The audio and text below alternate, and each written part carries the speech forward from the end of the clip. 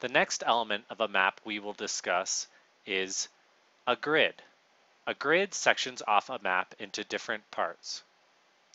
If someone were to tell us the police station is in row 4 and column D, we would know where it is by going to row 4 and then column D.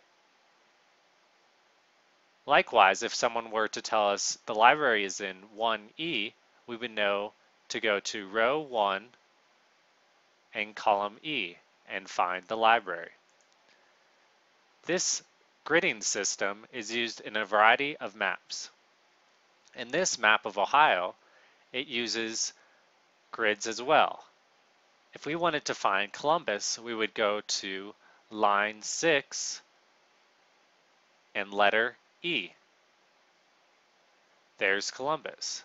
Likewise, if we were to go to line 2 and line D, we would find Toledo. Grids help us section off maps into neat parts.